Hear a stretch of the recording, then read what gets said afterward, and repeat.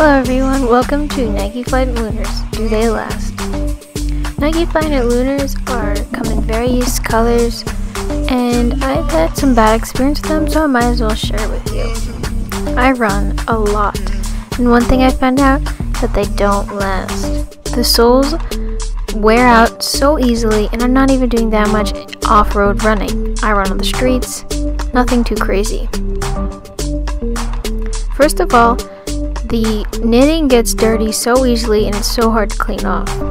The soles also wear down within a month, and I only had these for about 1 to 2 months. Pieces of the sole break off, and it's very inconvenient because these go for $120 on Amazon.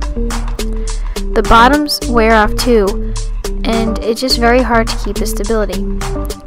One problem I found out was the hardest was that the soles, the upper shoe popped out and it hurts.